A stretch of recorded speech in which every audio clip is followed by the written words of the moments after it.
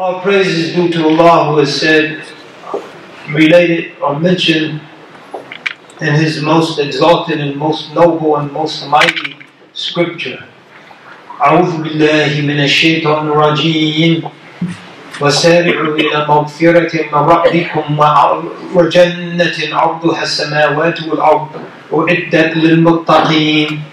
So Allah says to us, hasten وسارعوا إلى مغفرة من ربكم.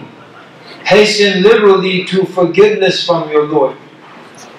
When the exegetes, they remind us that there's an unmentioned phrase here. And specifically a verb, وَسَارِعُوا, not a verb, a sentence, وَسَارِعُوا لَمَا يُوجِبُ مَغْفِرَةً مِّن رَبِّكُمْ. Hasten to that which leads to forgiveness from your Lord.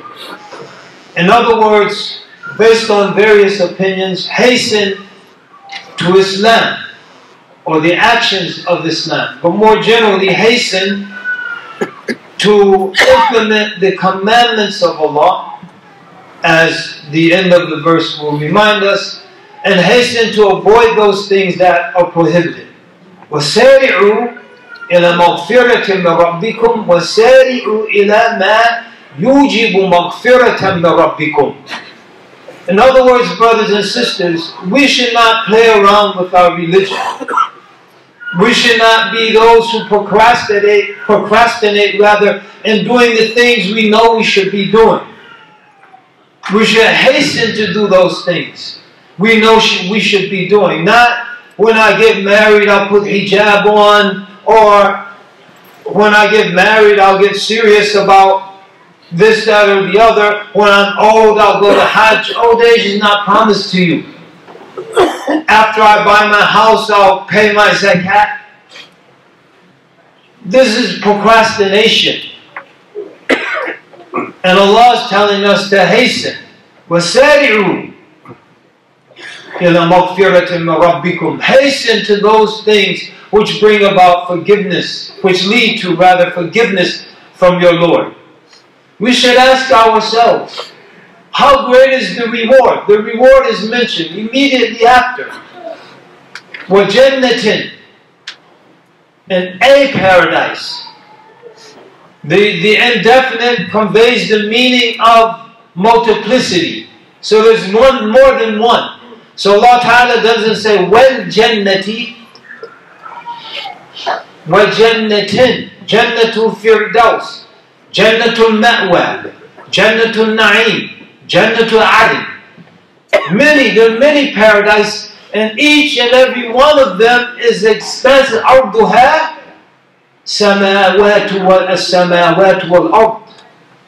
Each and every one of them is more expensive than the expanse of the heavens and earth. There's more than one, and each and every one of them is more expensive than the heavens and earth. And we know the delights that are contained in them, therein. So if the reward is that great, who would ever procrastinate? If the reward is that great, who would ever hesitate? If the reward is that great, who would ever take a chance on missing out on that reward? Who would take a chance on missing out on that reward if the reward is that great? وَجَنَّةٍ عَرْضُهَا السَّمَاوَاتُ وَالْأَرْضُ أُعِدَّتْ لِلْمُتَّقِينَ.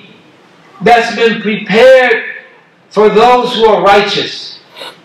And taqwa, and so to support the opinion, وَسَارِعُوا إِلَى مَا يُوجِبُ على التفسير مغفرة من ربكم. The righteous deed, أعمال الصالحات or مأمورات, and avoiding al-manhiyat, avoiding the things that are forbidden, hastening to do the things that we've been commanded to do. أُعِدَّتْ لِلْمُتَّقِينَ. What is the basic definition of taqwa? امتثال الأوامر واجتناب النواهي.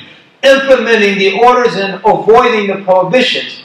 So Allah Ta'ala is telling us to hasten to implement the orders. Don't play around. Don't play around. As Allah mentioned in a hadith Qudsi, Ya ibadi, inni khalaqtuka li-ibadati fala tal'ab. Oh my servant, I've created you for my worship. Don't play around. Don't play around with your religion. Play with your children. Play with your spouse occasionally. But don't play with Allah's religion. Don't play with Allah's religion. Hasten to your prayers. And some of the Mufassirin mention al-fara'id. Hasten to fulfill your obligations, starting with the prayer. Hasten to fulfill your obligations. Hasten to avoid those things that are forbidden. Not next week, not next month. Next week, next month is promised to no one. How many people do we all know recently who passed away? Some of them at a young age. Some of them suddenly. Perfectly strong, healthy. The next minute, they're sick. May Allah cure all of our sick folks. But tomorrow is promised to no one. So we should hasten today. Some people reference in terms of the magnitude of Allah's mercy and forgiveness, the hadith of the man who killed 99 people. And then he never did a good deed in terms of the fara'id. He never prayed, he never fasted a day of Ramadan. This was before, from the earlier people. But whatever fast was incumbent for his ummah, he never undertook it. He never gave any charity. But he did one thing. Once he went to the learned man, and the learned man told him, first he went to the worshipper, the abid. So he does a lot of worship, but he didn't have much knowledge of the religion. So after he killed the 99 people, and most of us know the story, but repetition is good pedagogically. It's a good teaching tool. So he went to the abid. I killed, what did you do? Is there any forgiveness for me? What did you do? I killed 99 people. Oh, how could you? You're a terrible guy. You 99 people? How? No way. Then 100. He killed him too. Then he asked the people, is there any forgiveness? They said, go to the alim. And this is one of the hadith that emphasize the virtue of knowledge. And he went to the alim, the learned man, and he asked, is there any forgiveness for me? And he said, what's between you and forgiveness? Allah forgives all sins except shirk, idolatry. He didn't say that. It's interjected by me. It's not part of the hadith. Oh, but this land where you're doing all this killing is a bad land. Go to there's another land, it's a good land, there are righteous people there. Go and join them and worship Allah along with them. And so what did the man do? He immediately set out. وَسَارِعُوا إِلَى مَغْفِرَةٍ مِّن رَبِّكُمْ. He immediately set out. He never prayed, never fasted, didn't give any zakat. But he immediately set out for that good land. And he died halfway. And the angel of mercy and torment disputed who would take his soul. They measured between the two lands, and he was found to be closer to the good land than the angel of mercy took his soul. The one thing he did do, he didn't tarry. He didn't linger.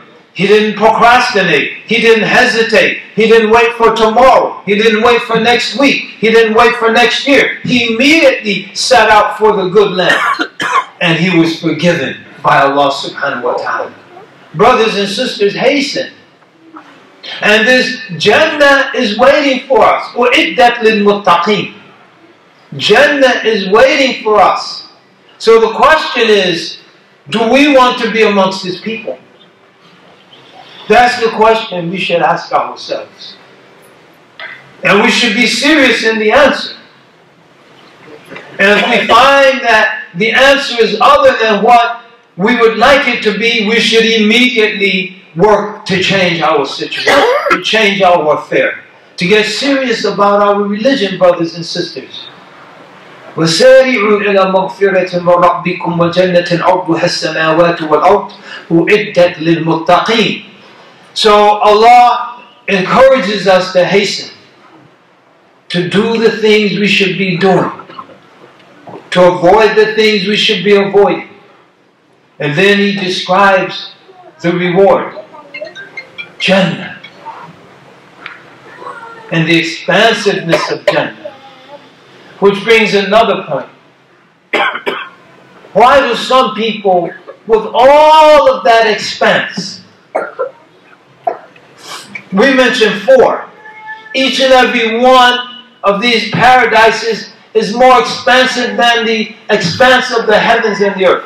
Why would we only want ourselves and people who see Islam the way we see it to get in?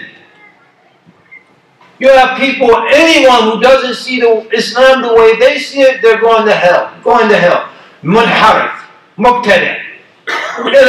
Anything to get them into hell on a technicality. Anything to get people into hell on a technicality. We should be wanting everyone to get in. There's plenty of room for everybody.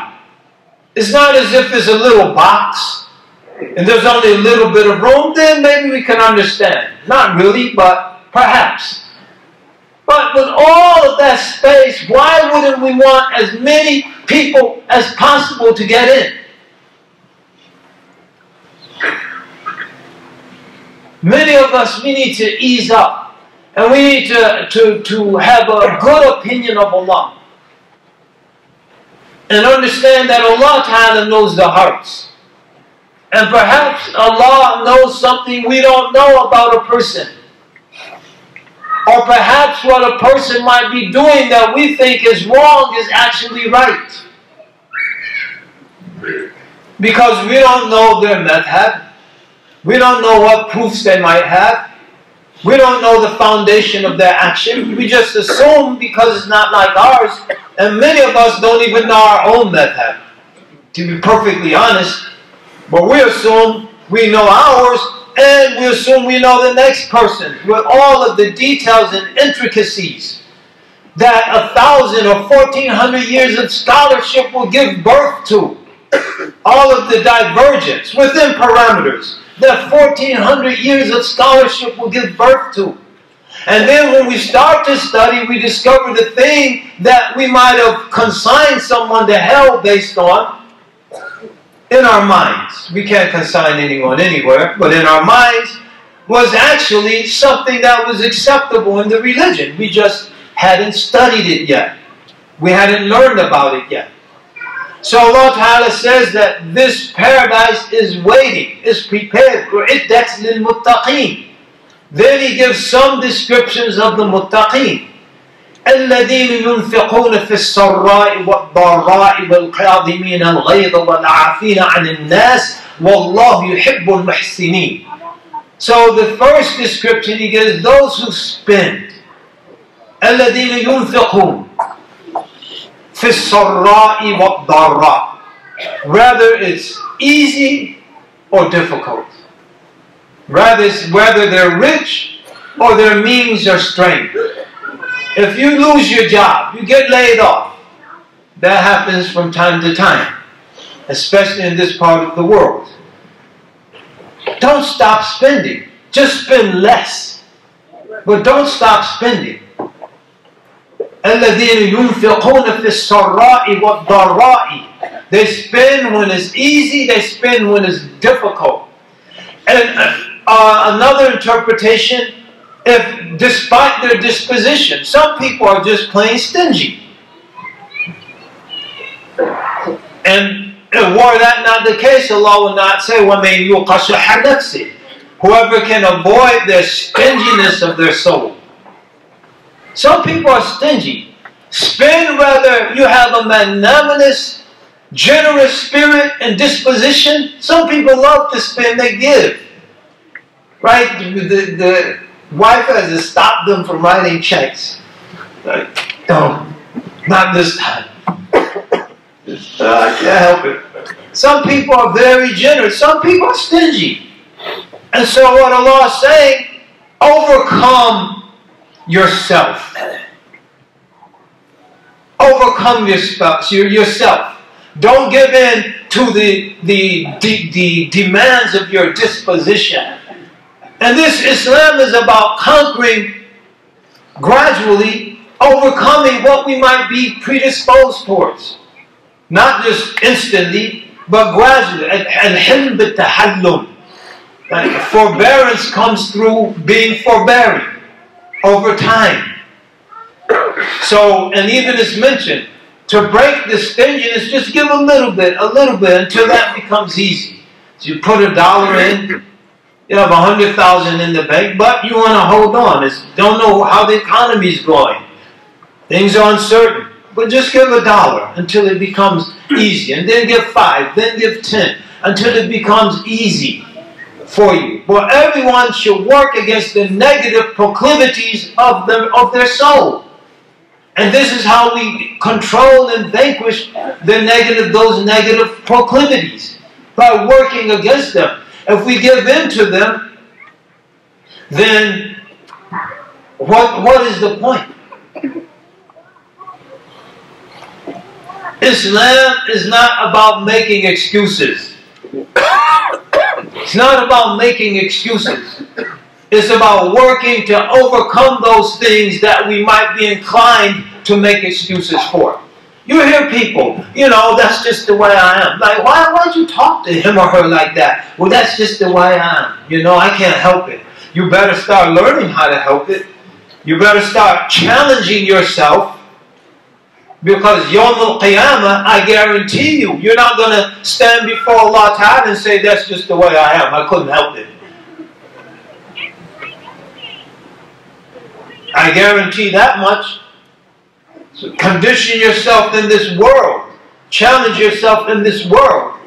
And Islam is a challenging religion. Always has been and it always will be. Islam will challenge you. It will make you cry. It will make you cry if you take it seriously. Because the bar that it sets, it doesn't get lowered. Either you strengthen your legs and jump over the bar, or it's not going to happen. That bar is not coming down. Some people want it to come down, but it's not coming down. We need to challenge ourselves to raise ourselves to that level, because only when we as a community have raised ourselves to that level can we raise up those around us. Islam says don't be a racist, right? There are a lot of racist Muslims. Inshallah, none in here, but they're out there. No, Islam says don't be a racist. Islam says don't be a miser. Islam tells us don't be merciful to your children. You think these politicians are cutting money for single mothers struggling to get a little help with food stamp or WIC to buy milk for their babies? These heartless people, they don't care about them. They're totally divorced from their reality. They don't care about them. We should care about them. We should be a charitable community. And by honoring that standard, so Allah here, the first thing, the righteous, He talks about spending. أُعِدَّتْ لِلْمُتَّقِينَ الَّذِينَ يُنْفِقُونَ فِي السَّرَّاءِ وَالضَّرَّاءِ. Later in this chapter,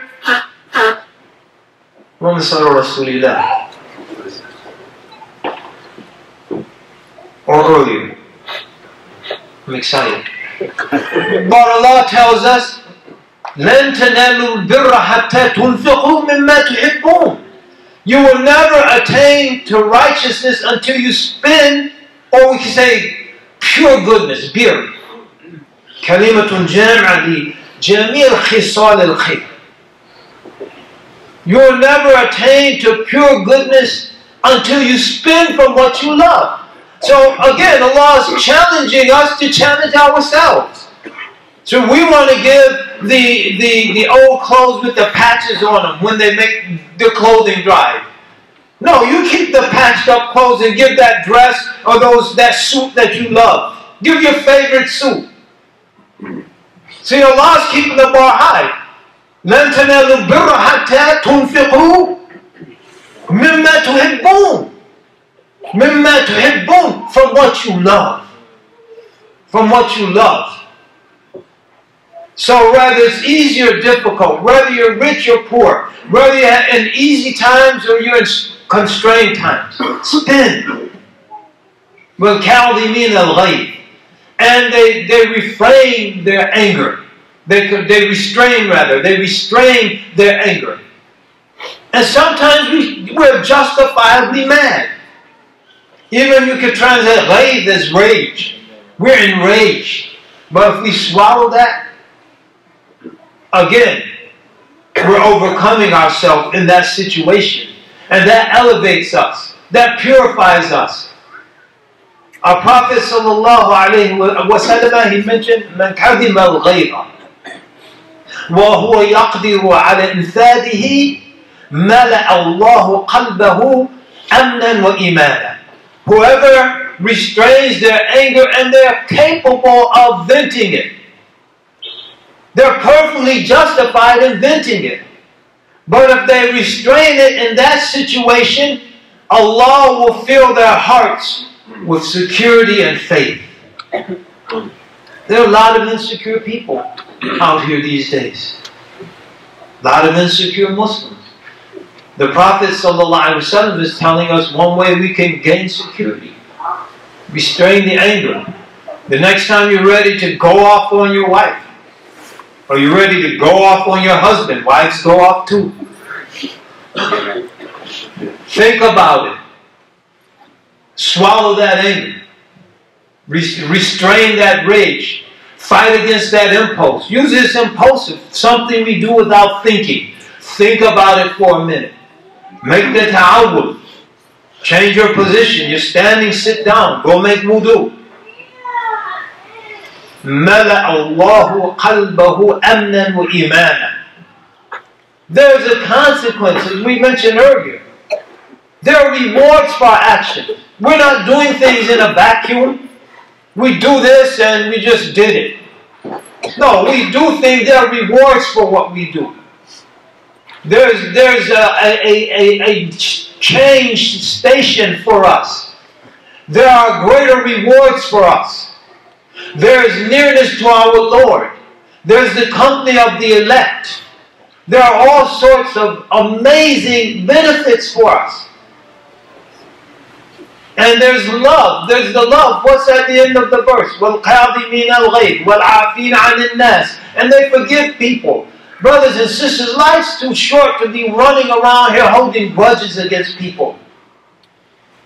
We should be quick to forgive, as long as our forgiveness isn't squandering someone's rights. But we should be quick to forgive people. We should be quick. We should be the quickest people to forgive. We should be the quickest people to be able to brush things off, as they say, to just brush it off our shoulders.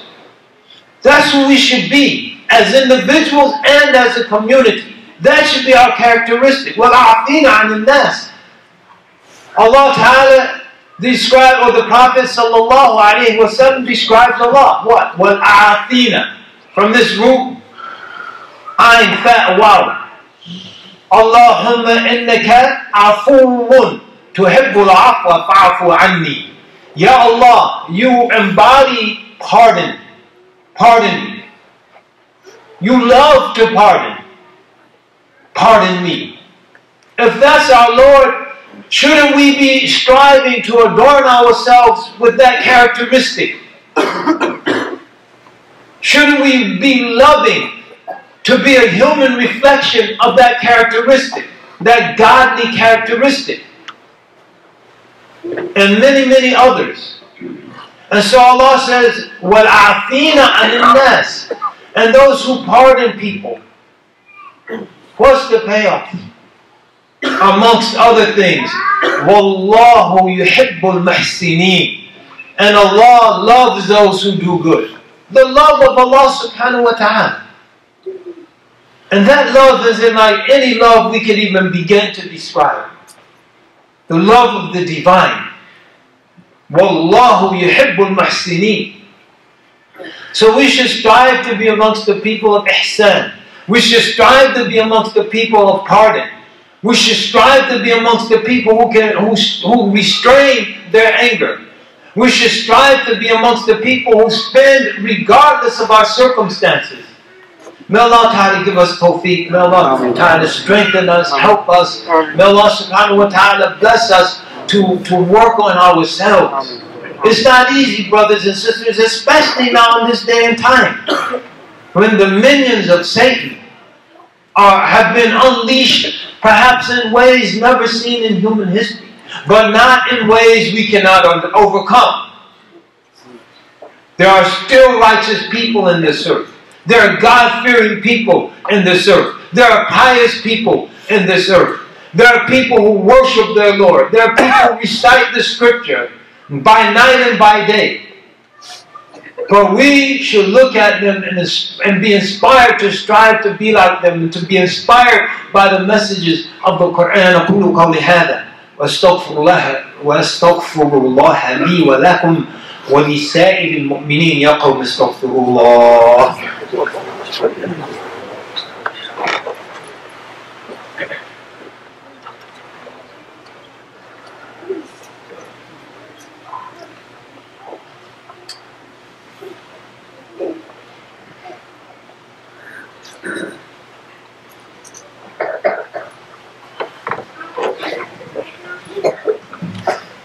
الحمد لله رب العالمين والصلاة والسلام على سيد المرسلين سيدنا محمد وعلى آله وصحبه وسلم.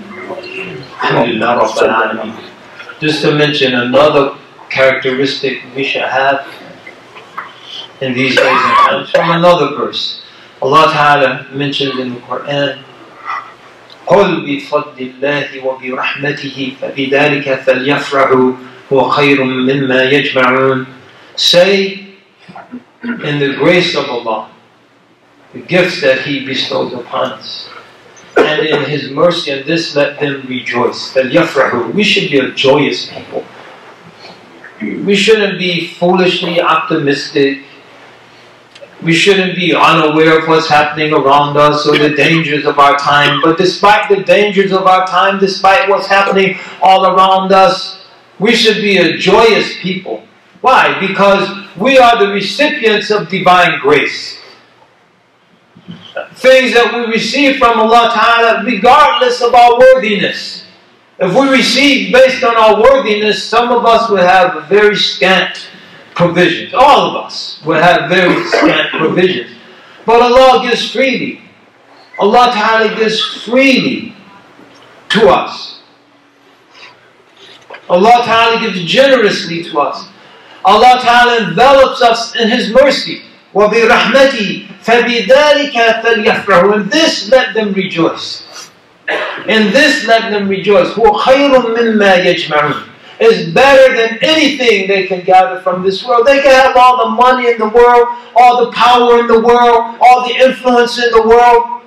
There's a time when the money, the power, the influence is all going to run out. It's not going to benefit anyone. يَوْمَ لَا يَنْفِعُ مَالٌ وَلَا بَنُونَ إِلَّا مَنْ أَتَى اللَّهَ بِقَلْبٍ سَلِيمٍ. So the people of money and influence that we are afraid of, we're envy or have us so depressed because they have all the money and all the power and all the influence. What does Allah say about them if they're not right? And they get their book in their left hand. مَا أَغْنَى عَنِّي مَالِيَا. My wealth is of no benefit to me now.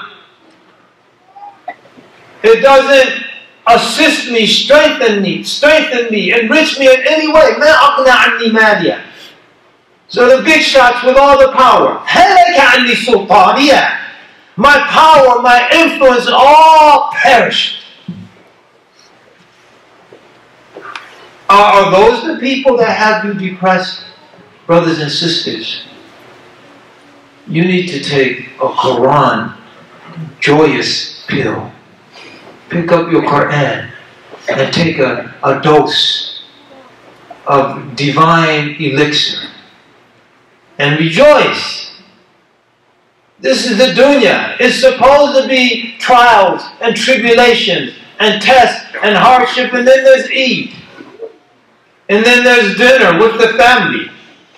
Then there's the ibadah, the worship of Allah. There's the gathering of the brothers or the gathering of the sisters. So all of that hardship in the world is punctuated by amazing occasions for us to rejoice. وَبِذَلِكَ فَلْيَفْرَحُوا. In this let them rejoice. هُوَ خَيْرٌ مِمَّا يَجْمَعُونَ. اللهم اغفر للمسلمين والمسلمات والمؤمنين والمؤمنات الأحياء منهم والأموات. ربنا لا تزغ قلوبنا بعد إذ هديتنا وهب لنا من لدنك رحمة إنك أنت الوهاب. ربنا افرغ علينا صبرا وثبت أقدامنا وانصرنا على القوم الكافرين. ربنا افرغ علينا صبرا وثبت أقدامنا وتوفنا مسلمين واعف عنا واغفر لنا وارحمنا أنت مولانا فانصرنا على القوم الكافرين. اللهم إنا نعوذ بك من الهم والحزن ونعوذ بك من العجز والكسل ونعوذ بك من الجبن والبخل ونعوذ بك من غلبة الدين وقهر الرجال. اللهم اقسم لنا من خشيتك ما تحول به بيننا وبين معاصيك ومن طاعتك ما تبلغنا بها جنتك ومن اليقين ما يهون علينا مصائب الدنيا ومتعنا بأسماعنا وأبصارنا وقوتنا ما أحييتنا واجعله الوارث منا واجعل ثأرنا على من ظلمنا وانصرنا على من عادانا ولا تجعل مصيبتنا في ديننا ولا تجعل الدنيا أكبر همنا ولا مبلغ علمنا ولا تسلط علينا بذنوبنا من لا يخافك ولا يرحمنا يا أرحم الراحمين. واعف عنا واغفر لنا وارحمنا أنت مولانا فانصرنا على القوم الكافرين.